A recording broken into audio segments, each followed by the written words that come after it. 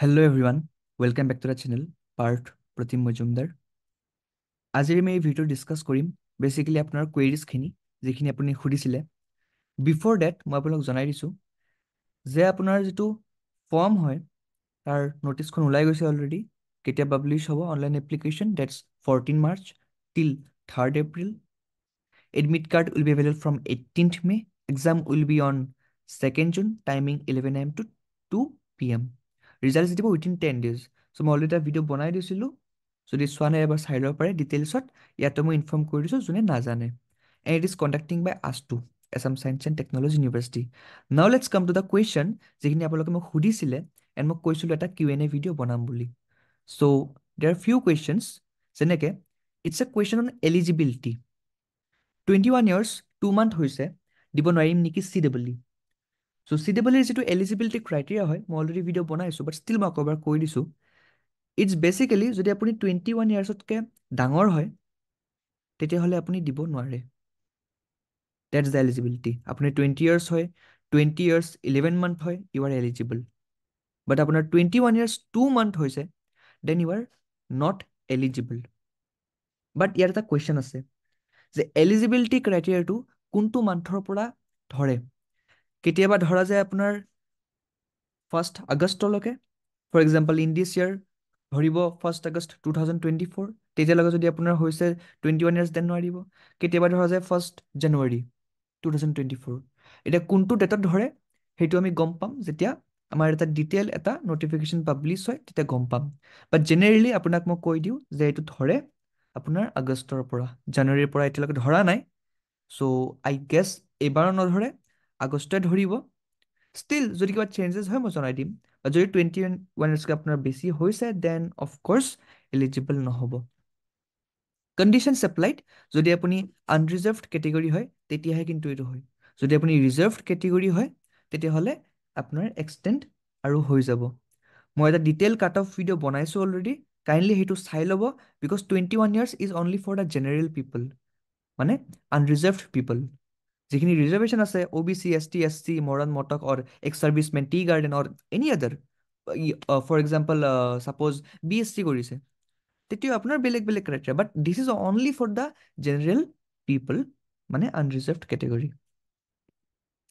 Aggregate marks concept next কুৱেশ্যনটো আছে। This is class 12 board's percentage requirements in all subjects, and is it able to get under 1000 rank for student 50% preparation till now and 3 months of hard work? Crying symbol. Okay, fine. So basically class 12 যিটো percentage হয় aggregate marks এটা concept আছে, মই already video' বনাইছোঁ।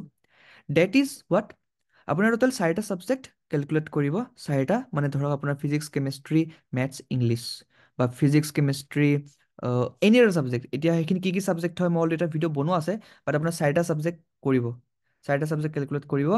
Date will be physics, chemistry, maths, English, or physics, biology, chemistry, English, something something like that. মুঠতে 4টা subject থাকিব, ঠিক আছে। তাত আপুনি 50% পাব লাগিব। 50% এগ্ৰিগেট মাৰ্কছ পাব লাগিব, তেতিয়া আপুনি এলিজিবল হয় ফৰ আনৰিজাৰ্ভড কেটেগৰী। যদি আপোনাৰ ৰিজাৰ্ভেশ্যন আছে then it will be 45%, okay, and 40% respectively. Okay, so is it able to get under 1000 rank for student 50% preparation? See, 50% preparation of 1000 rank পোৱাটো ইমান easy নহয়, because মানুহে 100% preparation of 1000 rank নাপায়। So 50% preparation it will be tough.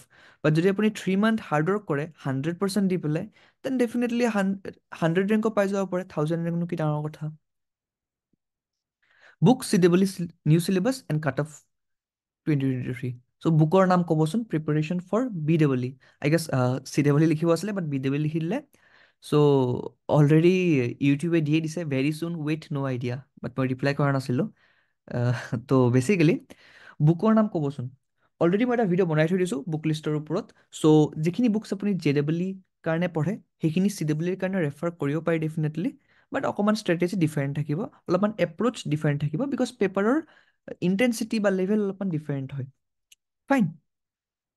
CEE new চিলেবাছটো দিব দাদা 100%। CEE syllabus একো change নাই হোৱা, আগৰ যিটো আছিলে এতিয়াও সেইটোৱে আছে। চ' কাইণ্ডলি গ' উইথ ডেট।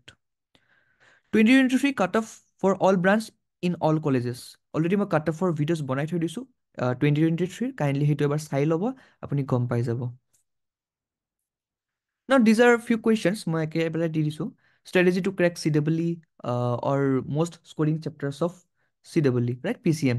Already এইখিনি videos বনোৱা আছে, kindly এবাৰ গৈ চাই ল'ব because মই in this Q&A মই of course ক'ব নোৱাৰিম. And yeah, second, marks versus rank, most weighted chapters. Again, same হয়, already video বনোৱা আছে, এবাৰ চাই ল'ব. Syllabus reduced হ'ব নেকি as ASSEC has reduced 11-12 syllabus? See, reduced হ'বই নাই, এইটো আমি গম পাম যেতিয়া ফুল এটা ডিটেইল নোটিফিকেশ্যন ওলায়। বাট মোৰ হিচাপত ৰিডিউচড নহয় বিকজ তেনেকুৱা একো নটিফিকেশ্যনটো ওলোৱা নাই। চ' গোটেইখিনি পঢ়াটোৱে ভাল, গোটেইখিনি পঢ়িলেহে আপোনাৰ লাভ হ'ব। বা যদি কিবা নটিফিকেশ্যন ওলায় separately then definitely I will inform U guys. মেথছৰ অকল NCERT দুখন চল্ভ কৰিলে হ'বনে দাদা? চিৰ কাৰণে sufficient নহয়। Only maths NCERT is not sufficient for CEE. You have to do few other books already mentioned in previous videos. Important update, join our platforms, Telegram and WhatsApp. Why? Telegram apuni free PDFs and materials পাই যাব and updates of course. WhatsApp apuni gutekhini update পাই যাব and definitely you will get the access to contact us and our mentors directly, right? And what is most important update? All Assam free full mock test tinta pati aso physics, chemistry, maths or it's CEE pattern. Already আমি এটা পাতিলো physics or karone and we have got a huge response from the students and we have provided them the answer keys and the results and everything, rank wise evaluation. আমাৰ দুটা বাকি আছে, আমি দুটা পাতিম depending on the pole and ষ্টুডেণ্টছে pole কৰিছে after board exam পাতিব লাগে। চ' will conduct date after the board exam. So' kindly join date because it's for free. Okay, live stream only for subscribers. Last but not the least, আমি এতিয়াৰ পৰা যিখিনি live কথা পাতিম that will be only for the subscribers because I think public, because I make a lot of videos. I make videos for ADRE, APSC or UPSC or on any other platforms, right? So live কৰিলে মানে গোটেইখিনিৰ কাৰণে হয়তো অকণ problem হৈ যাব because these are the other category of students or aspirants in my channel. But যিখিনি subscribers থাকিব, CEE subscribers, I'll do live stream for them. So kindly subscribe the channel. And definitely surprise coming soon. So stay tuned to this channel. Thank you for watching the video.